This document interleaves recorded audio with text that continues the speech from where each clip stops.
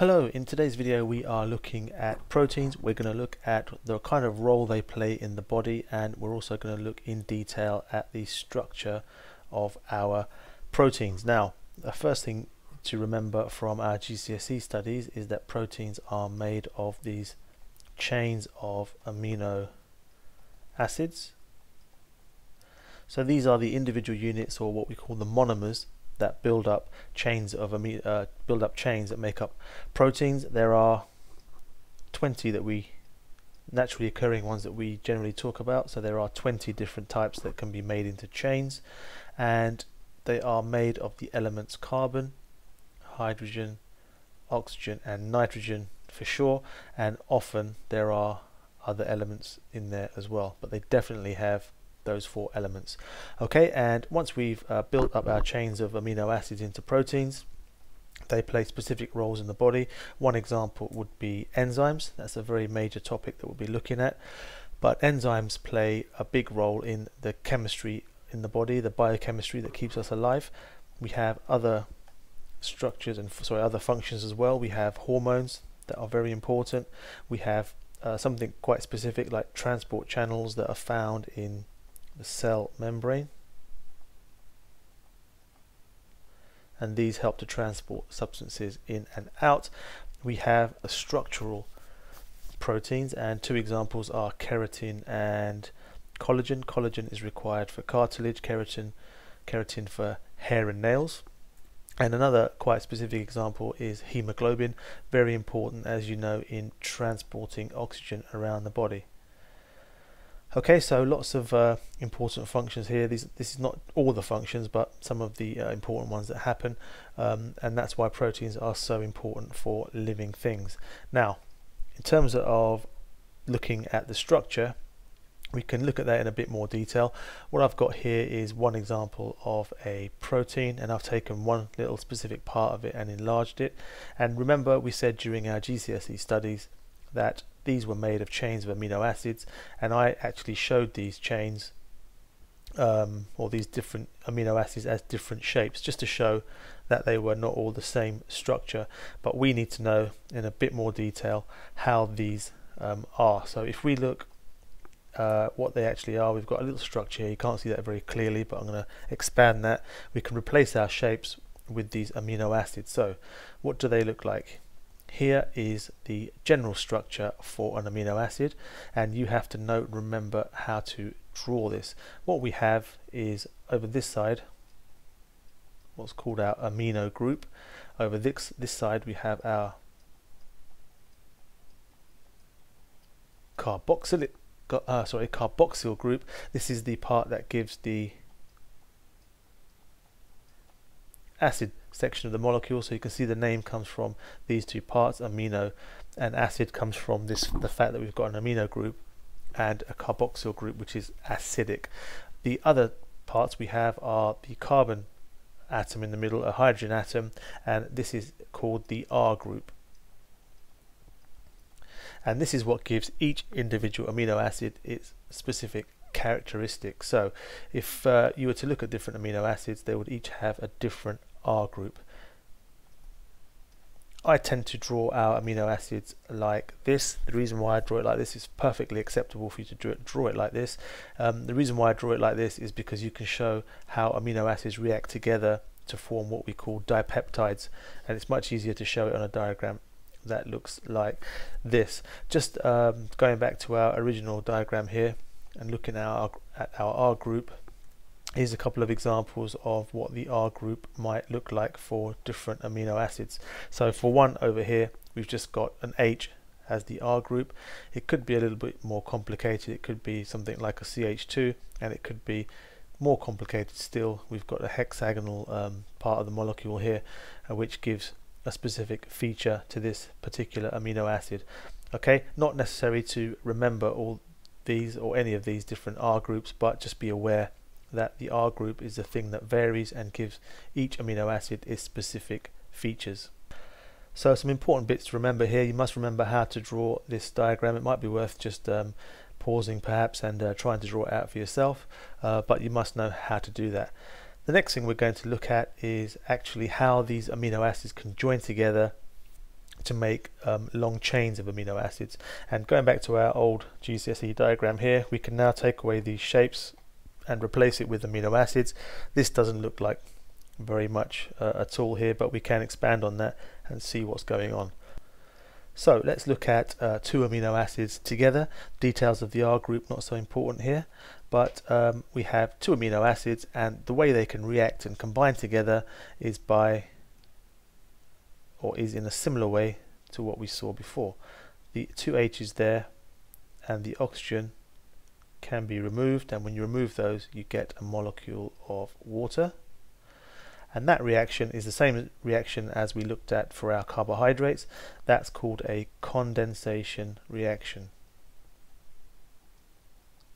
It's the removal of a molecule of water, and once we remove that, two amino acids can join together, and when they're joined it looks like that, and what we have is a bond created, and that bond is called a peptide bond. And what we've produced now with two amino acids and a peptide bond, we've produced a dipeptide. The prefix di meaning two, and we can continue in this way to produce what we call a polypeptide. And a polypeptide would be a great big long chain of these amino acids, the prefix poly meaning many. It's probably worth just reminding ourselves here actually that this individual amino acid, this individual unit, is often referred to as a monomer, and our polypeptide is often referred to as a polymer. There are lots of different examples or situations in the body where we convert monomers to polymers. We've got glucose being converted into something like glycogen or starch in plants. We've got amino acids changing into or being converted to polypeptides, that's monomer to polymer, and we also have the similar example with DNA as well, which again we'll look at in another video. But again, some quite important information here, and you must be able to draw these two out and show how the peptide bond is produced. The next thing I want to look at is the primary, secondary, and what we call the tertiary structures. And we said that on the last slide we can join up lots of amino acids to make a long chain of amino acids, which we call a polypeptide, which we have here. But the next stage in the production of a protein is actually to fold this long chain in a particular way. So I can fold it, twist it, and one particular way of doing it is to fold it into like a helix shape, and that would end up looking like this. So I haven't drawn it out as the amino acids themselves. If I was to do that, it would take me a long time and it might look a little bit confusing, but what we would have is the chains of amino acids along the ribbon shaped structure like that. So we don't actually draw out the chains often, we actually just do the overall structure, which looks like this, and this has a name. It's called the alpha helix. Okay, so this is one type of way in which we can fold our amino acid chain to make our alpha helix, and this level of structure is called the secondary.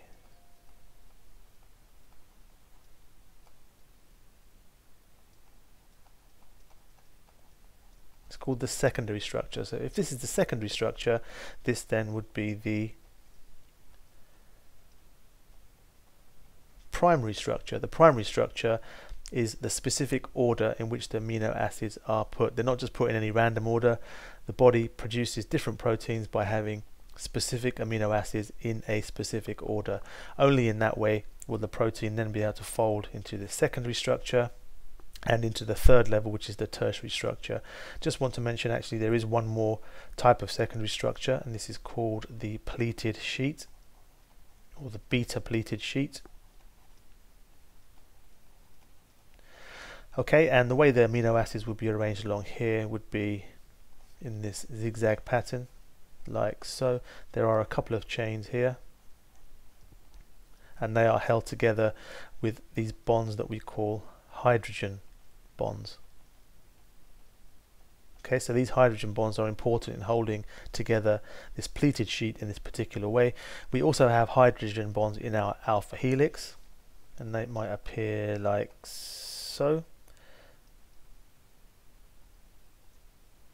And these hydrogen bonds are formed between different amino acids in the molecule. Okay, so that's quite an important point to note. We have hydrogen bonds, they're quite weak, but there are many of them inside our proteins which help to hold the protein together in a specific way. Okay, so we've got our primary structure here, our secondary structures here, 2 examples, and the next thing after that is our tertiary structure. And the tertiary structure is the way in which these alpha helices and the beta pleated sheets are folded once more. So there's another level of folding here, and you can see that it's made this particular shape. Now, in order to make this particular shape and fold the protein in the right way, we have to have a certain number of chemical bonds, and those are these bonds here. We have what we call a disulfide bond, or sometimes called a disulfide link or a disulfide bridge. It's another name for it, but where we have the element sulfur in some of our amino acids, we can join the 2 sulfurs together to make this disulfide bond. It's a covalent bond, it's very strong, so it's good at holding the protein together. So imagine we had one there. This is held together quite strongly in our tertiary structure. We have an ionic bond. This is a bit weaker, and it's affected by changes in pH. So if we have extreme changes in pH where an enzyme is living, that could affect the bonds and it could damage the shape of the enzyme. We have our hydrogen bonds. These are weak, but there's lots of them, and we mentioned that already. And in this way we have bonds that can hold the protein together in its specific shape. So you can imagine if I was trying to hold this together with these various bonds, we've got lots of hydrogen bonds here. I'm making this up, this is not a specific amino acid protein, but lots of hydrogen bonds holding it together, a few maybe disulfide bridges and so on holding it together there, and we might have some ionic bonds in between there as well. Don't know how I'm drawing that, but anyway, you get the point. Okay, so this is held together in a very specific shape by our different types of bond. Now what we have next after our tertiary structure, so we've looked at 3 levels, primary, secondary and tertiary. We can then possibly have the protein producing a quaternary structure, and that's when we have several tertiary structures joined together like so, again possibly involving those kinds of bonds that we talked about. But if I just draw the outlines there, you can see now how we've got these 3 tertiary structures joined together to make a quaternary structure. One important example of something that has quaternary structure is hemoglobin, and we're going to look at that in detail in another video. This is not hemoglobin. Hemoglobin actually has 4 parts, 4 tertiary structures which are joined, but like I say, we'll look at that in a future video. But this is an example of our quaternary structure, and this in fact is what we call a globular protein, and globular proteins are involved in chemical reactions. They're involved in the metabolism, which are all the chemical reactions that go on in the body. We have another type of protein as well, and we call that a fibrous protein, and that's not necessarily in the same shape or similar shape to what we've drawn. A fibrous protein might have a shape that looks something like this. Actually, I've already got one there. A fibrous protein might have a shape that looks like this, and fibrous proteins are structural. So their role is more structural, it's more to do with holding things together, keeping things firm and strong. We gave the example of cartilage, and keratin, which is the tough stuff your nails are made out of, so that's more of a structural role. It doesn't play a role in chemical reactions. But one famous example, or one important example of this, is collagen. And the collagen molecule, or the collagen protein looks a bit like this. So here's one part of it. You can see, we've got 1, 2, 3 alpha helices that are intertwined with each other, tightly intertwined with each other, held together with bonds, and what we get next is a whole bunch of those together, and you can see that this now actually produces quite a strong structure, which is held together quite strongly in order for collagen to be able to do its structural role. Okay, so that there is a overview of proteins and protein structure. Lots and lots of information in there for you to make sure you know and understand, so you may need to go over this 1 or 2 more times. Proteins is a very important topic. The whole idea of amino acids and building proteins and enzymes and so on is very important, so you must make sure you have a clear understanding of this. However, that's me done for today's video. Thank you for watching, and I'll see you again soon.